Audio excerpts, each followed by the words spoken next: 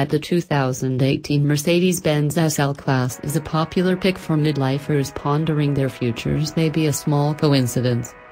The big, comfortable Benz has a similar predicament in the automaker's lineup.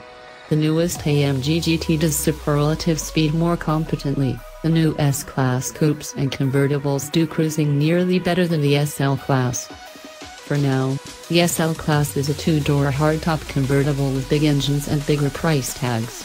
Base SL 450 models start at nearly $90,000 and can easily reach into six figures with a V6. Top-of-the-line Mercedes-AMG SL65 models command more than $220,000 for V12 power and boulevard supremacy. We rate the line at a 7.6 overall. Read more about how we rate cars.